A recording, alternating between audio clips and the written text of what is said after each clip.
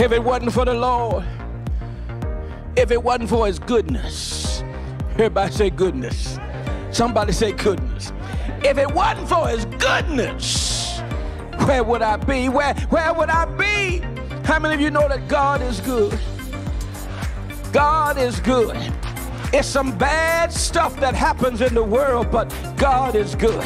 It's some wicked people in the world, but God is good. There's some stuff that happened to me that I'm still trying to deal with, but God is good. And not only is God good, but God has figured out a way to work everything out for good.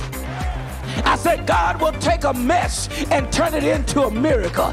God will take a trial and turn it into a triumph. God will take your sorrow and turn it into celebration, because God knows how to take everything and work it for good. Has he ever done that for you? Has he ever turned something around for you?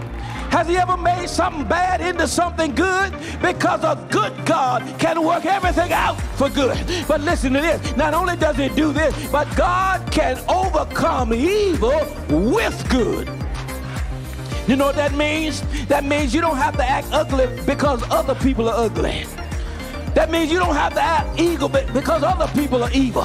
That means you don't have to go down to their level to rise above their level, because God will take the good to overcome the evil. Don't worry about that coworker. God got them. Don't worry about that person that's always on you. God got them. Don't worry about those people talking about you. God got them. Don't worry about going down to a level to people who are no good, no how. God's got them, because God will take evil and overcome evil with good.